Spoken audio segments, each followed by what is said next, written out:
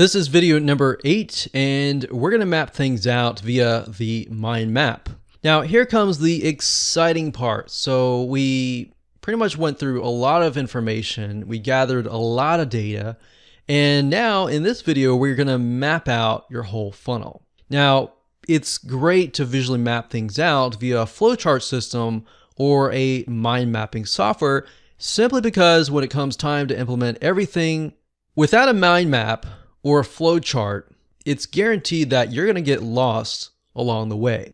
So in our experience, having successfully implemented hundreds of funnels, we can vet that a mind map helps to understand where you are in the process. Because a lot of times when the going gets tough, you're going to quit unless you know exactly where you are in the step-by-step planning process. Now, bear in mind that this is not going to be the final funnel system. You can always go back and forth and change it however you wish. That's why we don't really recommend a pen and paper.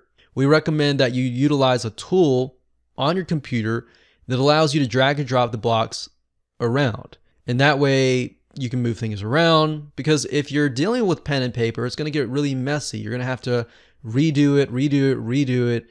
And yeah, it's cheaper. It's just going to be very chaotic.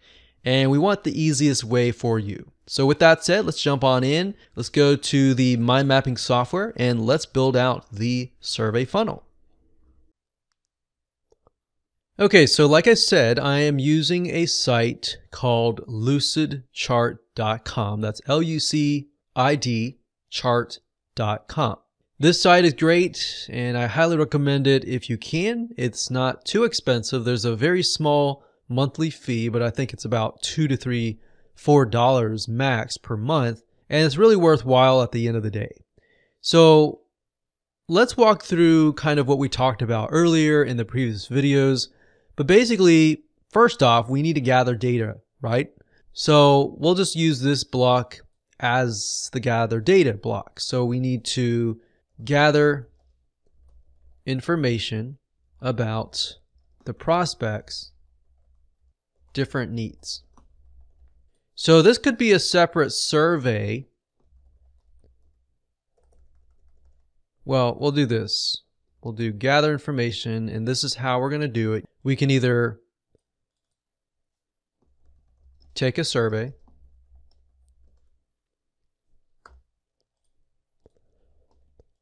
or secondary, we can also sit down with a prospect and talk with them and get a better understanding of where they're coming from. So these are two different options. Option 1, take a survey, and option 2, sit down with a prospect.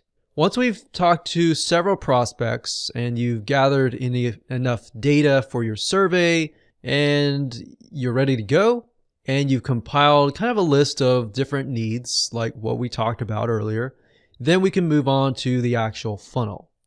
So by this point, we should have enough data. So this could be 3 to 5 different prospect buyers. So I think for simplicity's sake, let's just do 3.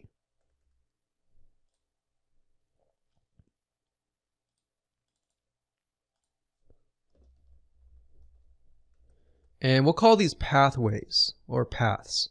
So there are 3 different paths. So here is where we start the funnel. So we'll call this the survey funnel.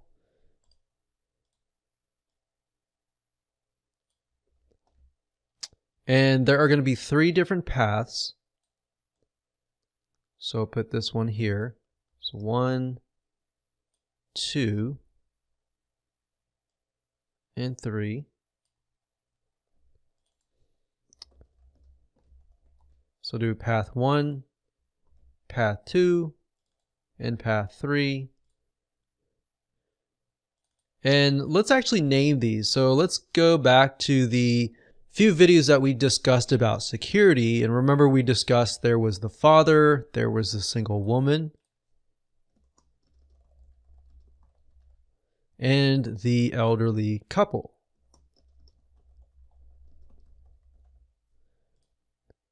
So we're going to move this down here. This is the survey funnel.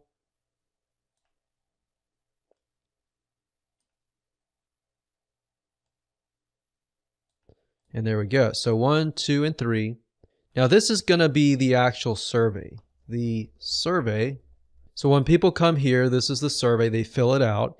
And based upon these choices that the answers that they give, they are either sent to path 1, path 2, or path 3. Now from this, I'm going to delete this here just to clean it up. Let's say they go to path 1. So perhaps what we find out during the process of gathering data is that the father barely has any time. So we create a video sales letter and we minimize it down to 15 minutes or even 10 minutes. And perhaps we find the same thing for the single woman or the married woman who's really busy.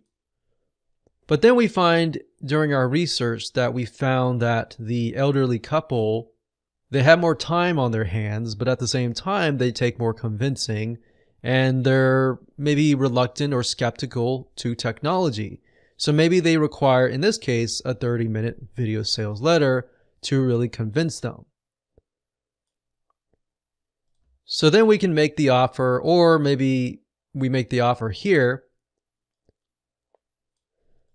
But then we found out the fathers, maybe they do buy, but we're going to add them to an email autoresponder so that we give them valuable tips, maybe for 7 days, so day 1 through 7.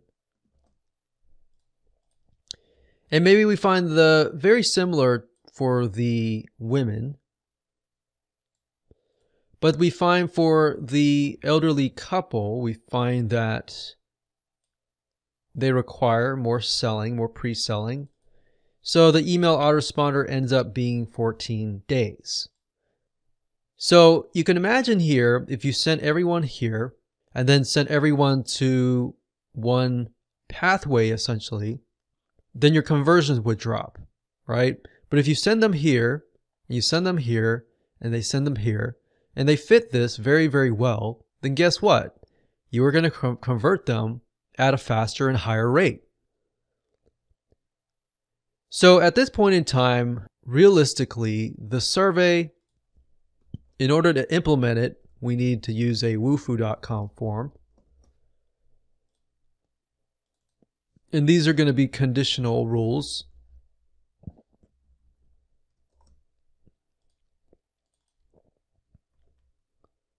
So write that here, we'll write that here, and we'll write that here. So there will be conditional rules here, here, and here. I'm going to move this a little bit over here, just so it's a little bit easier. And I don't know if you noticed this, but as I'm moving it, it locks into place. And I like that about Lucidchart is it makes it really easy and organized, and we can name this. Click OK. Now, you don't necessarily need a video sales letter all the time.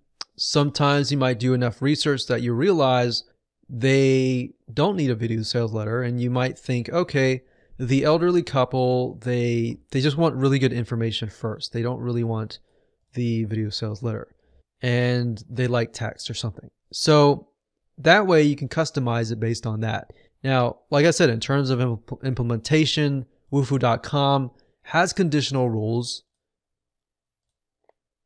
And based on the questions that they answer, you can either ask them another question that is only revealed if that they show that they are the father or the single woman or married women or elderly couple. So that's essentially it. And what we can do here is the email autoresponder series. Obviously, the emails might go back to the video sales letter, like so.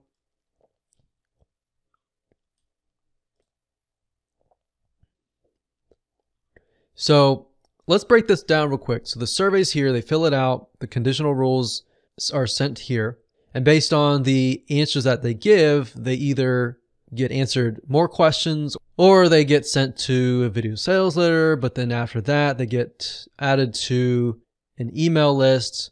And perhaps over here, they have to fill in their email. And if they get over here, they get automatically added to the email autoresponder series over here. And then they receive an email from day 1, day 2, day 3, day 4, day 5, day 6, and day 7. So since there are 7 days.